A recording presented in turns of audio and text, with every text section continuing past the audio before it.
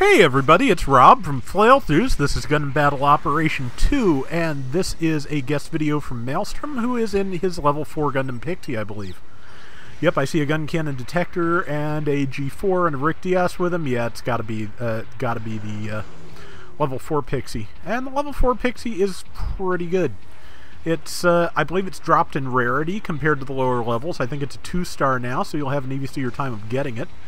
And it's, yeah, still very strong, has good beam daggers, has good access to good weapons, and still has stealth. So, and there is, looks like he might have been sighted by the Nemo 3. We'll find out.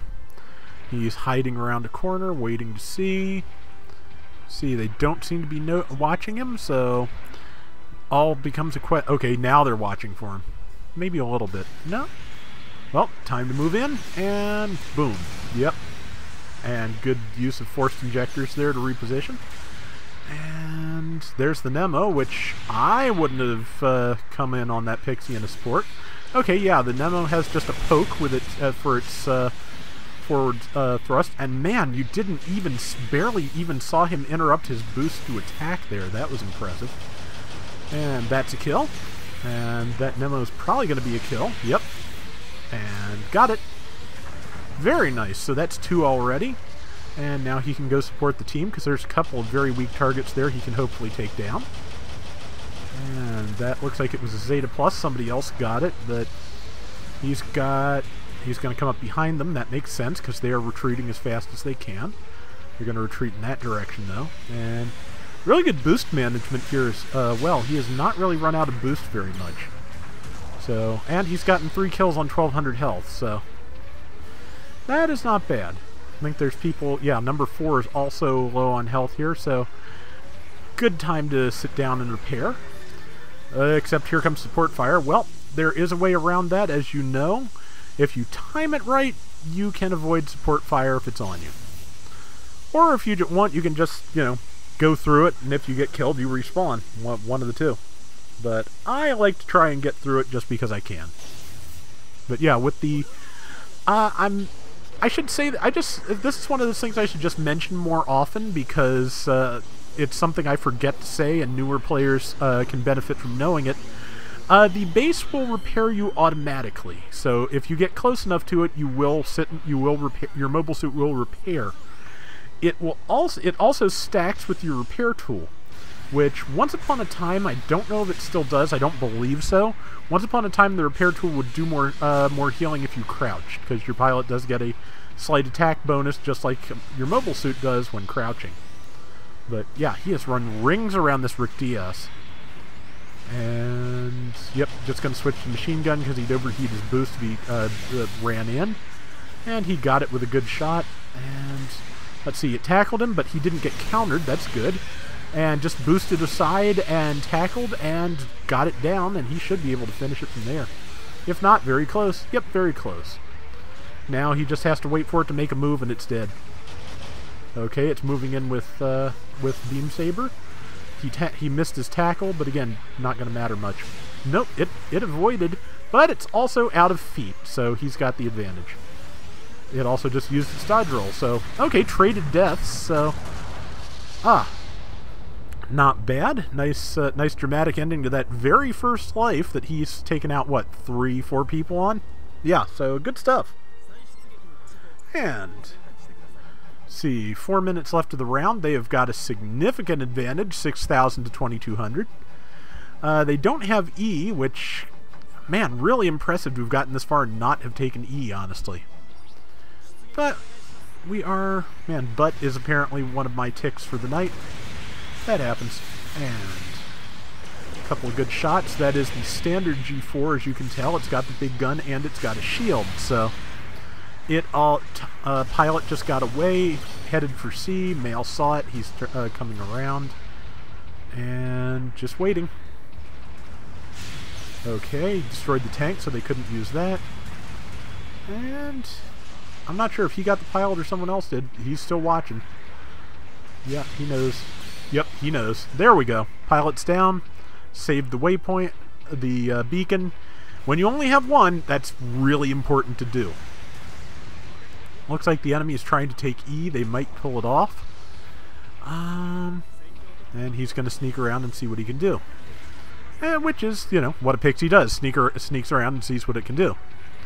Let's see, if he goes around, somebody's going to see him. Let's see, when to move and where to move to. He's going to come around briefly and apparently just meet that G4 head on.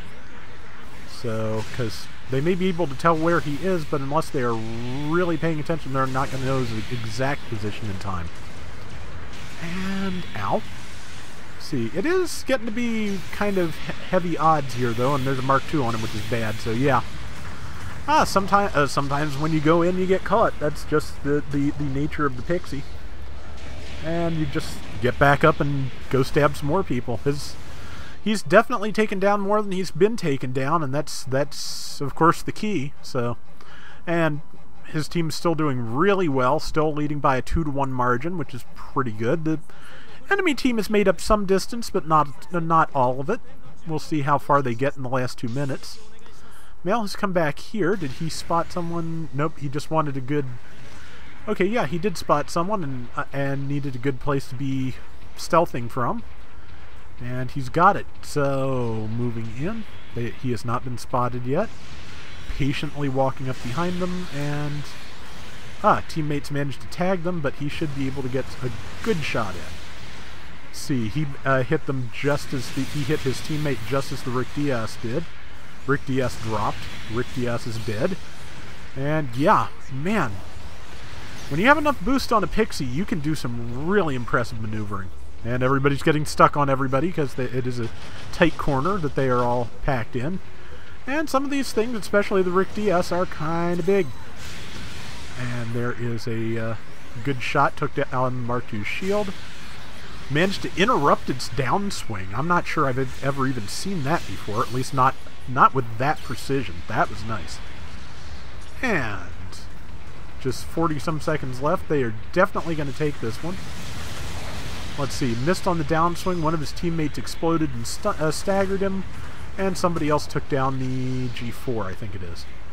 They still got a 2-to-1 lead. They've got this wrapped up. And if he... I think that's that G4 standing there charging, which... They'll have to fight the Rick Diaz to get to it, but maybe not then, actually. So he decided to just keep an eye on the Rick and come around this way. Something's headed right for him, Mark II. And he managed to tag it just as its iframes dropped. Good stun. Good knockdown. He's probably not going to have time to finish it, but he's going to do a lot of damage. Unfortunately, he is out of boost.